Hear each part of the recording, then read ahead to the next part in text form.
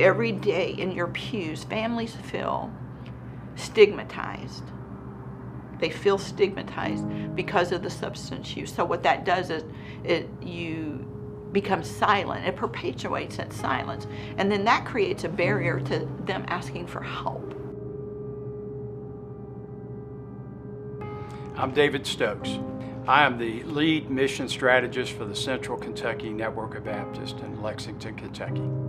Well, one of the things that I've learned is that detox is not recovery. But the one thing they all have in common is they're very broken and they need Jesus. And so this is a ministry, this is a mission field, and that's what we recognize it as. I believe the church can have an impact with the opioid crisis by virtue of just being loving and being intentional in their efforts to minister to families who are impacted by it, ministering to those who are struggling with it, and helping to prepare teenagers and young adults to know the challenges that are out there, as well as educating parents.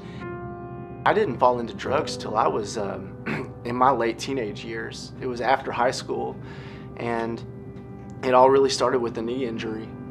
I have struggled with addiction. I am in recovery of 3 years now.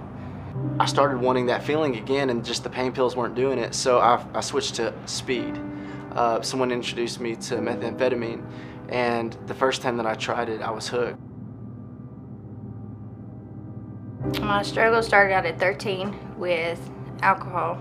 I was an alcoholic for 10 years, and then I became introduced to pills, which then led into heroin. My youngest is forever 18. He, on his 18th birthday, he decided to celebrate by trying LSD, acid. I don't have hard numbers of how many we get a day, but I know that sometimes it can be 10, and just my shift that I hear in my side of the town. That's not citywide in the whole day. The first time I used heroin was with my mother. We was sitting in her bedroom on the bed, and she had asked me, did I want to take my high to another level. When I started caring less about Jesus, who was my first love, and started caring more about me, everything started falling apart. And so at Nile, we recognize addiction as not the issue. That's a fruit, not a root. Last thing that I want to be is a Pharisee, feeling like I have to look this way and talk this way and be this way. I'm going to keep being me. I'm going to keep walking with Jesus. I'm going to keep getting tattoos, and I'm just going to be free, because the Bible says, he whom the Son sets free is free indeed. And I know that Jesus loves me just the way I am. After years of dealing with it, there was no shame left when Riley died. I needed to step out and speak.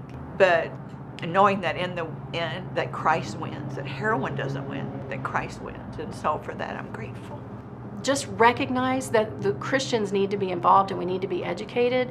And if you really look, you will find people in your congregations that have people struggling in addiction. I really do think that when it comes to encouraging the church to face this, I want to say to them, take a step, do something, get started, don't wait any longer.